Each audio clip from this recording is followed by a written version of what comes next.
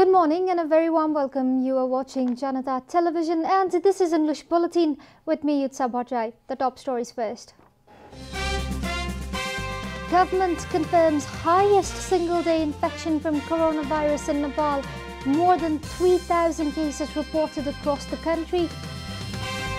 Government gives go-ahead to conduct exams. Precautionary measures to be adopted for all-level examinations. Government urges public not to celebrate Dasai this year. Warns of possible risk of uncontrolled outbreak during the festive season. Russia reports a successful test launch of hypersonic missile. The missile reported to be capable of flying 9 times the speed of sound. And as Djokovic struggles into the semi-finals of the French Open, Nadal and Tsitsipas join the Serb in the Final Four.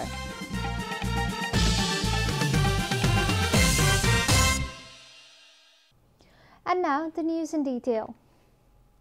The number of people infected with coronavirus in Nepal has climbed to 94,253. The government yesterday confirmed a record high 3,439 new cases of coronavirus across the country during the latest round of tests. The active number of cases in the country has reached 25,700 according to the Ministry of Health and Population. Kathmandu Valley alone reported 1,694 new cases. Out of the 3 districts in the valley, Kathmandu reported 1,296 cases, followed by Lalitpur with 292 cases and Bhaktapur with 95 new cases. Spokesperson at the Health Ministry, Dr. Jageshwar Gautam, informed during a regular press meet yesterday that the disease has claimed 15 more lives across the country. According to Dr. Gautam, 7 of the victims were from Kathmandu. With this, the death toll from coronavirus has climbed to 578 in Nepal. On the other hand, a total of 66,668 people have recovered from the disease so far. It may be noted that the ministry had recommended the government to reimpose lockdown if the number of active cases crosses a 25,000 mark. The government has agreed in principle to conduct examinations of all levels in all universities, schools and educational institutions. Revealing the decisions taken by the Cabinet yesterday, a government spokesperson Pradeep Gyawali informed that the Cabinet meeting on Monday had decided to approve in principle to conduct all examination in all levels that have been pending due to COVID-19 crisis. However, all precautionary measures and health protocols must be adopted while conducting such exams, said Minister Gyawali. विश्वविद्यालय प्रतिष्ठान board परिषद विद्यालय तथा शिक्षण संस्थाहरूलाई सबै तह विषय र प्रकृतिका परीक्षाहरू सञ्चालन गर्न सैद्धान्तिक स्वीकृति दिने.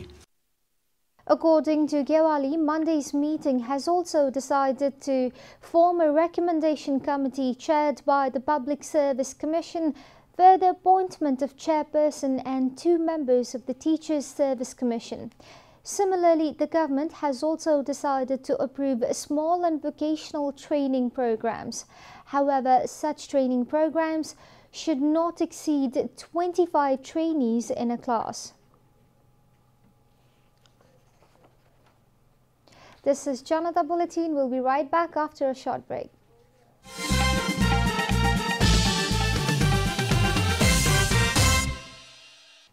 Welcome back. We continue with other national news. With the biggest festival of Nepal just around the corner, the number of people leaving Kathmandu Valley has been increasing on a daily basis.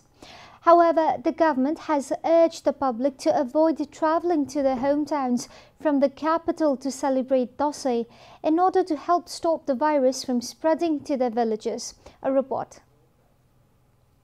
The government has drawn attention towards the potential of an uncontrolled spread of the COVID-19 virus if people leave the valley in large numbers during the Dasai festival and return back, which is a general trend each year. The government has urged the public to celebrate the festival from where they are this year, as the virus will travel with the people from one place to another, making contact tracing next to impossible.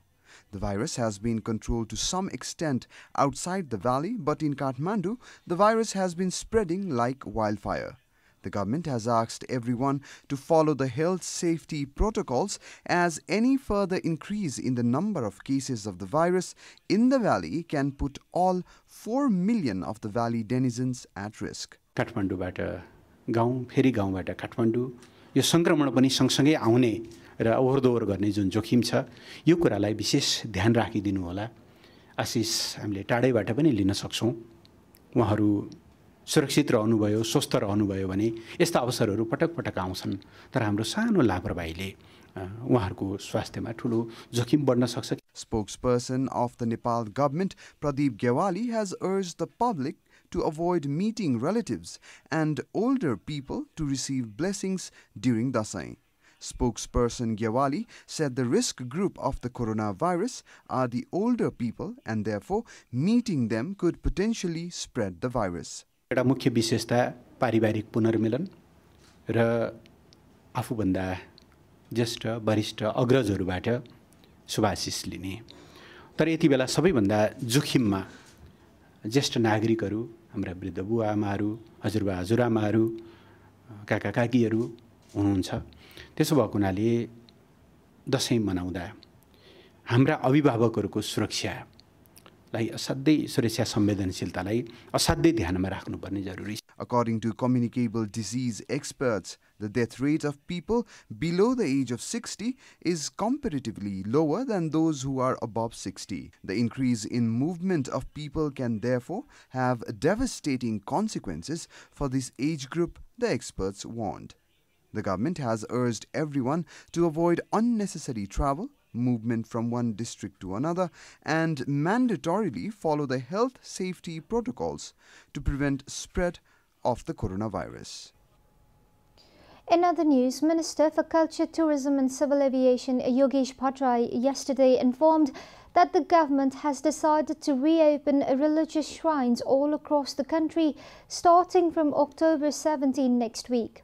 Speaking at the inauguration of a border outpost at Olangchungola in his home district Taplajung, Minister Bhattrai informed that the government has made necessary arrangements to gradually reopen the religious shrines which have been closed since the beginning of lockdown in March. All necessary health protocols will be adopted while opening such sites, Minister Bhattrai added.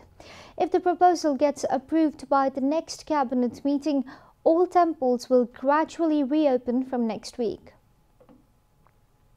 The registration for EDV, or the Electronic Diversity Visa, for the year 2020 has been opened from yesterday. The EDV lottery provides an opportunity to become a permanent resident of the United States. The online application period began at 9:45 Nepali time yesterday evening. According to the U.S. Embassy in Nepal, the registration deadline ends at 10:45 p.m. on November 5. The selected applicants will migrate to the United States in 2022. The lottery form can be accessed at www.dvlottery.state.government. According to the embassy, interested individuals will not have to pay any charges for being a part of the EDV lottery program. 5 persons, including the ward chair of Junichade Rural Municipality, have been killed in a jeep accident in Jajarkot. The jeep travelling from Jajarkot's headquarters Khalanga to Junichade met with an accident at Aulbhir of Junichade Rural Municipality 1. District Police Office Jajarkot confirmed that the jeep with registration number P1J935 met with the fatal accident yesterday. 5 passengers died on spot and 2 more are missing, police informed. The deceased have been identified as a ward chair of Junichade Rural Municipality, Ward number 11, Ambar Bahadur Shahi, Kirti Bahadur Shahi and Khem Bahadur Shahi. Similarly, the other two deceased have been identified as Malika Basnet and Krishna Bahadur Shahi of Junichade Ward number 5. Police have been searching for the missing passengers. And now the news from economic front.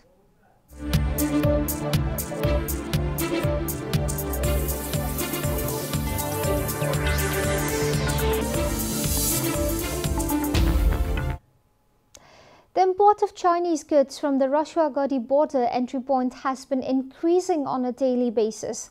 The goods are being transferred from Kerung to the Friendship Bridge of Rasuagadi via Chinese containers. Customs officers and Chief of the Customs Office Punya Bikram Khadka informed that a large percentage of the imported goods from China fall into the category of ready-made garments. The border entry point was brought into operation from 4th of July after being closed for 3 months due to the coronavirus. The Customs Office has generated 500 million rupees in revenue during this period. The APF Border Security Unit based at Timure has informed that almost 8 to 10 large containers are brought into the customs holding point where they are checked up daily. The security unit has informed that 17 drivers and 32 porters have been deployed to help bring the containers to Timure from Rasuagadi. The APF also informed that to prevent the spread of the virus, lodging for all porters and drivers has been arranged separately in the Rasuagadi area. After the customs check-in completed on all imported goods, the concerned vehicle drivers take responsibility of those goods and takes them to the final destination, APF informed. Time for a short break here at Janata Bulletin. Stay tuned for international and sports news.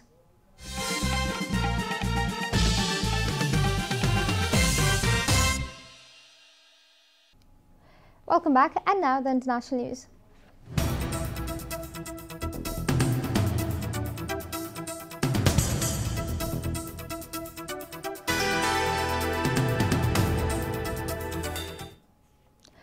The Russian military on Wednesday reported a successful test launch on the new Zyklon hypersonic cruise missile.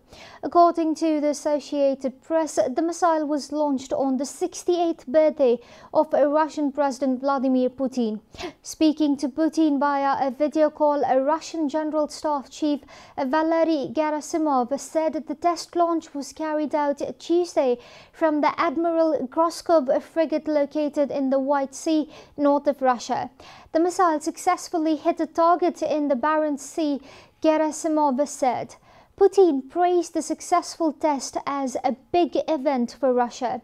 Equipping our armed forces, the Army and the Navy with the latest, truly unparalleled weapons systems will certainly ensure the defense capability of our country in the long term, AP quoted the president as saying.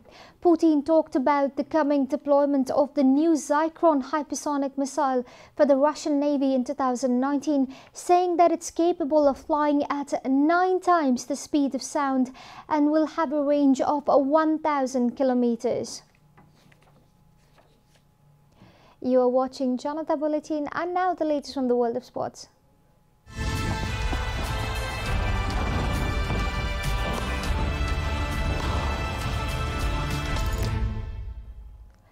World number 1 Novak Djokovic overcame early physical struggles to beat Pablo Carreno Busta and reach the French Open semi-finals.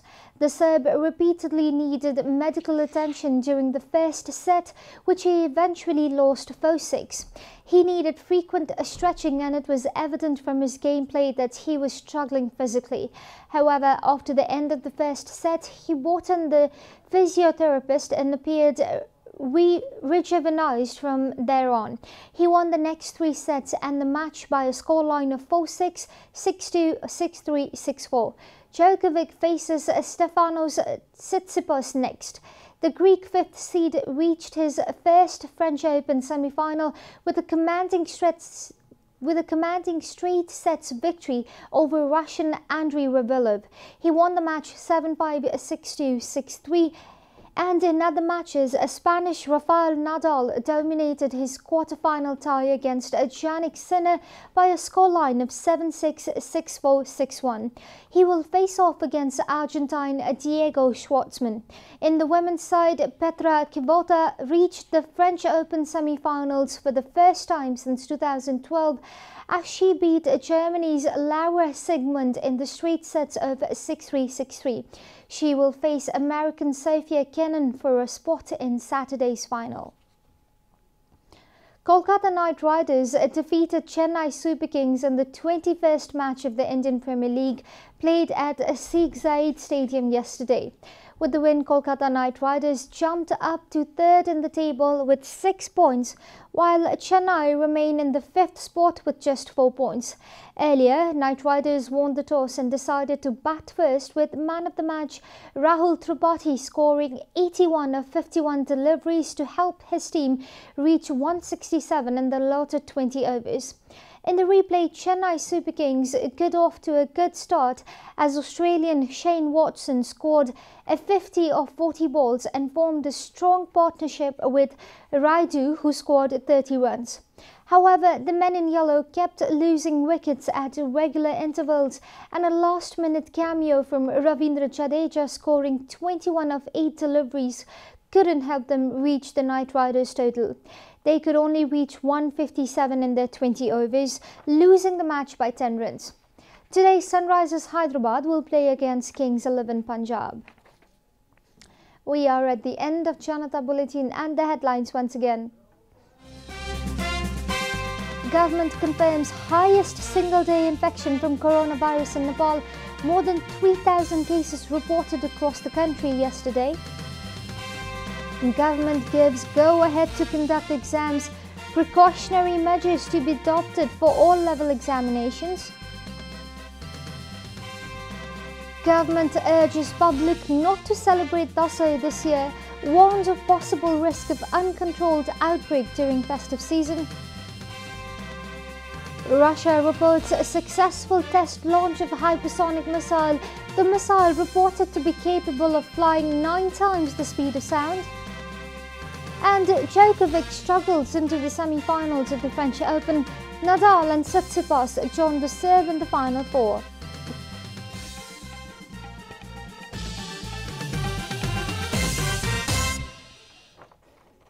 And that's all from the English News Desk for today. You can follow Janata Television and our programs on various social media platforms, including on our website janatasamachar.com. Keep watching Janata Television.